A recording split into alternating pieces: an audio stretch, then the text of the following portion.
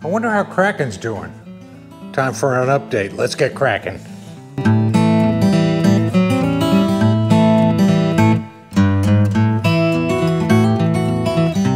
Welcome to another episode of Kraken's Garage. Today we're going to talk about jacked up frames, in this case mine. Let's get started. Let's get Kraken. Okay, it's been exactly a week since I had surgery. I don't know if anybody cares, but I'll give a quick update. I'm pretty beat up. They made 3 incisions, one in the front abdominal area, down low, below your belly button, about 4 inches, and 2 in the back. One in the center of the back, about 2 inches. To the right of that is another 2-inch incision where I assume they went in and chipped some bone off my pelvic region. Then they grind it up and mix it up with some sort of glue or substance to support the new fusing of those bones and give it some structure. So it's kind of like concrete for it, made with organic materials, meaning your own bone. Now with that said, when they went in there and chipped that bone, I have a tremendous amount of bruising. I'm not going to show you the incisions, but you can see after a week how it's looking now. My stomach is completely bloated and looking absolutely horrific, so there's your retina burn for today. So the meds they're giving me, I've weaned myself off of all of them because most of them just kind of dumb you down while you're trying to heal. I'm not a big fan of those, so we're off of that. I'm fully mobile, I'm able to go up and down steps, and I have a funny story to share with you that happened in the hospital if you have any interest. Okay, my funny story in the hospital. I come out of post-surgery, I was on the table, I don't know, 6-8 hours, it was a long damn time. And so it was very late at night, and I wake up in the recovery room, and I'm in a shared room with another patient next to me with nothing but a curtain between us. Not much privacy under these circumstances. This poor man, he was elderly and I believe dementia was involved, but this poor man had the shits going on morning, noon, and night. So every hour of the day and night, he was pooping the bed, pooping his gown, and the poor orderlies had to come in and clean that mess up. It was brutal. The sounds and noises coming out of that side of the room were ungodly. So they gave me another dose of drugs and zonk out. I went like a light and I wake up the next morning. And I hear these ungodly noises coming again from my partner next door, and I'm talking to the nurse and also the orderly who are coming in to check on me, and I'm like, dude, what's going on with the Knight of the Oval Throne over here? Sir shits a lot. Those guys, oh, it hurts a lot. Those guys busted up laughing. You know, it's a bad situation, but humor tends to help those situations a bit. So they served me breakfast, and I'm laying there, and I'm like, man, I got to get out of this joint. So I ding the bell, get the nurse over there, and I said, get one of my doctors down here, please. So they fished up somebody who was beating on my spine last night, and he came in, and I talked to him, and I said, what do I need to do to get out of this place? And he said, you need to be able to walk down that hallway about 50 yards, go up and down a flight of stairs, and walk back another 50 yards unassisted. And I said, if I do that, you're gonna let me out of here? And he said, I sure will. So this was my hold my beer moment. So I said, get out of my way, just watch and see what happens. I cobble my ass out of that bed. You know, the gowns are really just dreadful because, you know, your ass is hanging out of the back of them. They're just terrible. I go marching my happy ass down that hallway about 50 yards. I went up and down the flight of stairs. Of course I'm in pain, but I'm not going to show him. Came back to 50 yards, walked in the room, and I said, give me my paperwork. I want out of here today. And he said, you got it. So I called up Mrs. Kraken and I said, you know, come get me. And she came and picked me up later on that evening, and I was able to get out within 24 hours because I was up and walking. That's an amazing miracle of modern medicine, what I'm able to do versus what just took place on my body. So I thought I would share that funny story with you. I hope you enjoyed it. As a joke, I was just going to film kind of an intro while I was being prepped and getting ready to go into OR. And I was kind of souped up on some drugs. Mrs. Kraken was shooting with my cell phone, and I'll show a picture of that here real quick. Clearly my thoughts aren't well sorted, so I thought you might find some humor in that. I thought it was kind of funny. At the end of this video, I'll show another clip where I tried to do another intro post-surgery. I'm completely gorked out of my mind on drugs coming out of anesthesia, and I'm frustrated because Mrs. Kraken isn't hitting the button when I tell her to, and then again, I wasn't completely there either, so that's kind of funny as well. So I hope you enjoy those scenes.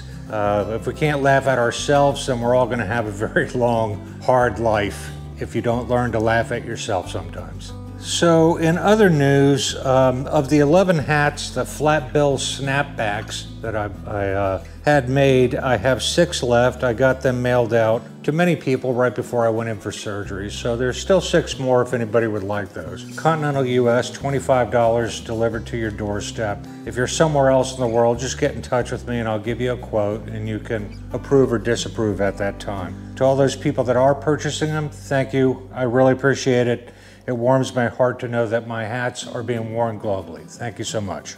In the spirit of being totally transparent, in the last giveaway, I was giving away a pair of gloves that were on one of the first giveaways for Colby, who won them, but they didn't fit him. So he sent them back to me, and the object was to give them away. Well, Iron Dundee won those gloves out in Australia, but he misunderstood the video, and I didn't have the heart to tell him that it was for these gloves only, so I just bought him a new pair. That said, I'm not going to put these same gloves up a third time, so I just reached out to one of my long-term viewers, Don, and I emailed him and said, would you like these? They'll be on your doorstep in a couple of days if you want them. He said, absolutely. I mailed them out to him.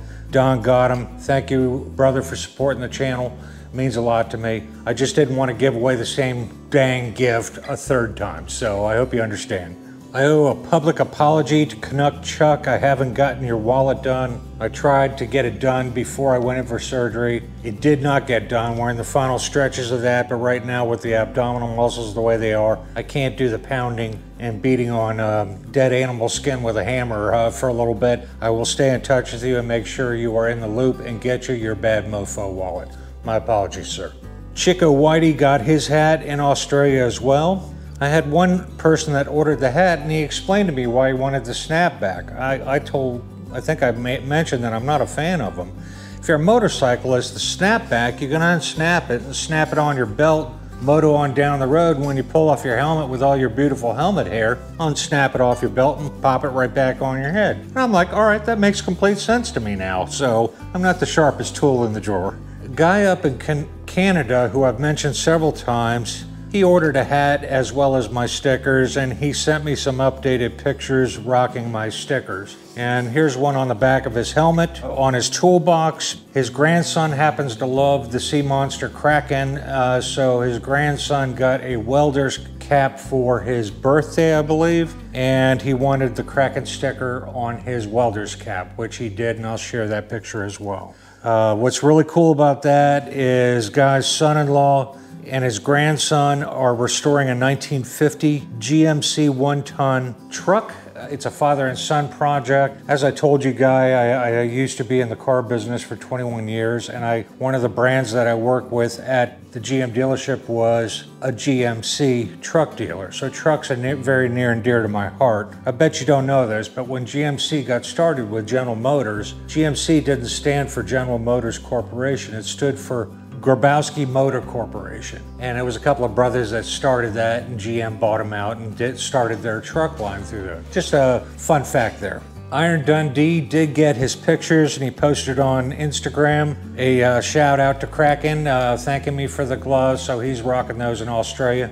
I hope you enjoy them and they bring you many miles of smiles in your lifetime. Thank you. When I ordered these last pair of gloves from Odin, I emailed Odin Manufacturing, and Ashley Smith wrote me back, and I put in a request and I said, can I give my viewers, I don't want anything for me, I'm not looking to make any money off of your product, but can I give my viewers a discount coupon should they want to order any of your products? And she said, absolutely. And I'll throw what the promo code is here, but you'll get 10% off your order if you decide you want to order from Odin Manufacturing. So 2 thumbs up for Ashley. Thank you so much for hooking up the Kraken family. Greatly appreciate it. Outback Outlaw, one of my biggest fans, and I'm one of his biggest fans. He ordered one of my caps and he was rocking my cap in one of his videos. I'll show a short clip up here in the corner, but Thank you. I appreciate that, and it just brought a great big huge smile to my face. Appreciate it. And our last shout out goes to Rody Bodie in Norway. He ordered one of my caps. He was the last cap to get sent to the post office before I went in for my procedure, and he's rocking my cap all the way in Norway. How cool is that? I just don't know what to say. I'm a very humble man. It's the small things in life that just really make me happy. Rody Bodie, thank you so much. I appreciate it, brother. And there's my ghost dog, Bourbon. He's popping in to tell me to wrap this video up. If you enjoyed this video, give it a thumbs up. If you didn't enjoy it, give it a thumbs down. If you want to see more in the future, hit that subscribe button right down there in the corner. And remember, folks, go riding. It's good for you. And I'll see you in the next one. Peace. Hold on. Okay, go. Well, I made it through. I feel like I've been hit by a Mack truck. Let's get cracking.